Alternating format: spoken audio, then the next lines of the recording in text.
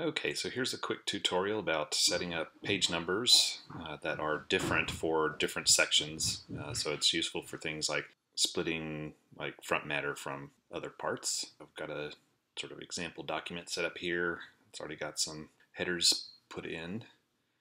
So we're going to say that, these first two pages are going to be front matter and they need to be using Roman numerals instead. What I'll do is I will go to Insert, can do page breaks and things like that through this, but also there's a menu up here, and it's best if you go to Break, go to Section Break, Next Page.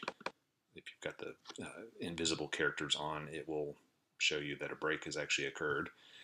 So next, what you do is go to the header, and if you insert page numbers,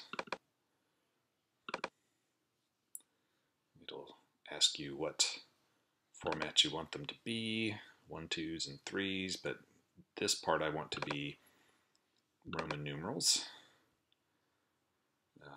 So we'll click OK there, and so we've got Roman numerals. You can also change the font and style, and then that's page 2, but then you'll see that this section has started going with actual numbers, which is great, except that's not page 3 in the regular numbers. That should be page 1. So what we'll do is go to Format Page Numbers, and instead of having it continue from the previous section, we'll start at 1, hit OK, and now you've got Roman numerals for that first part, and suddenly it starts with page 1 in the next.